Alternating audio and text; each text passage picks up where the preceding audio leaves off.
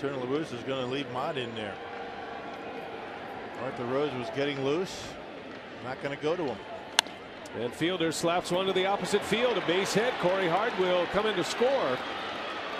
And it is a 4-2 ball game. And now the tying run is aboard. The go-ahead run coming to the plate as Fielder delivers with an RBI. That beat the shift once again. And Mott able to get in on the hands of Prince Fielder. Yeah, Prince got jammed a bit, but able to muscle it into left. And fastball in. Prince trying to pull the hands in and down in the trademark a little bit, but fights it off into left field. Now the tying run at first base.